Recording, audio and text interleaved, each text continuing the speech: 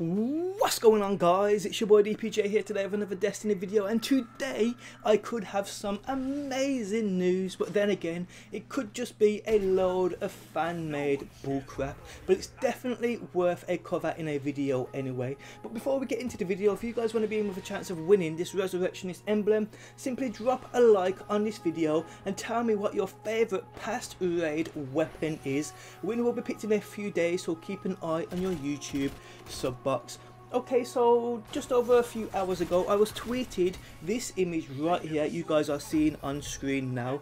It shows what seems to be remakes of most of the old raid weapons, then from the v.o.g and then from the Crotas end raid. Now looking at them for the first time, to me they do look legit, but I just don't know. I don't know, people have got so much times on their hands nowadays, you just never know.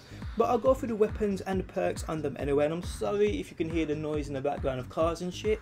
It's because it's really hot here at the moment. I've got my window open. But yes, okay, so the first one we can see is called Beginning and End. It's a hand cannon, and these are obviously the v.o.g weapons, or the remakes. So the first one is Beginning and End.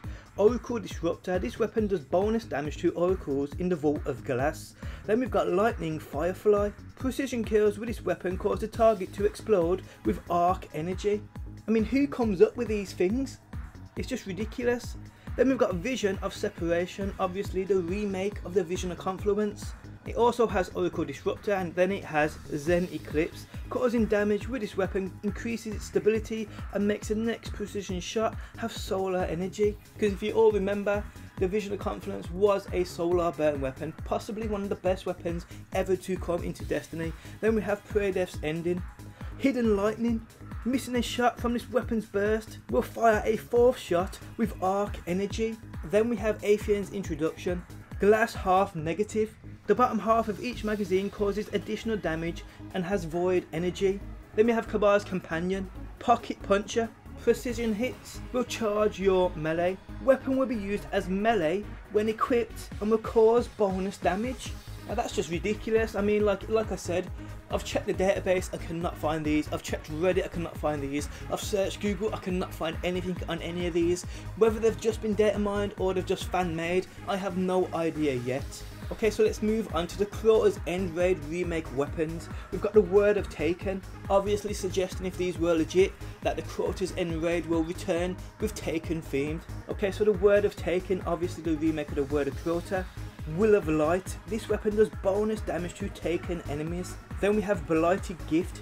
Rapidly landing 3 precision hits. Returns around to the magazine that does void damage. Then we have Strings of Ear-Yuts. Taken Mark. Enemies that are hit with this weapon are highlighted and shown on radar better.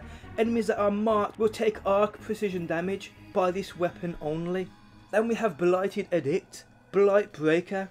This weapon does bonus damage to Taken summons and projectiles, destroy Taken Vandal shields, and cause bonus damage to Blights. And then we have the Abyss Taken, Taken Lich Bane. This weapon has a chance to disorient Taken wizards. Then we have Focused Hipfire. This weapon has focused and hipfire at the same time. Precision shots will have solar energy. And then we have String of Blight. Connecting Fate. Rapidly landing 3 precision shots will create a Taken Chaser Orb that will go after the target. Works on multiple enemies and cannot be destroyed.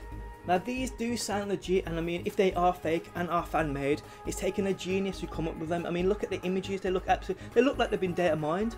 But like I said, all in all, do not get excited. These could be fan made, which I'm probably heading towards. I mean, because there's no leak from anywhere else, and I can't find anything of any of these weapons on Google, Reddit, or in the database. But still, they are pretty badass if they are fan art, and it's definitely worth me making a video to cover them anyways. It's definitely worth you guys seeing these and checking them out.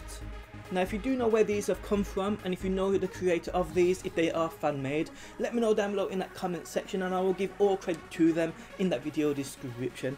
But yes guys, let me know what you think about these down below in that comment section. To me, they kind of look badass, but yes, I could be jumping to conclusions, I could be just overhyped because I want the old raids to return. But let me know what you think down below in that comment section. Hope you enjoyed the video, thanks for stopping by as always, and I'll catch you on that next one.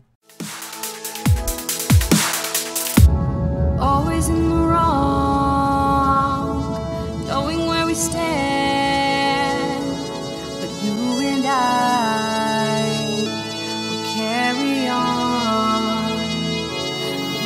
get it right.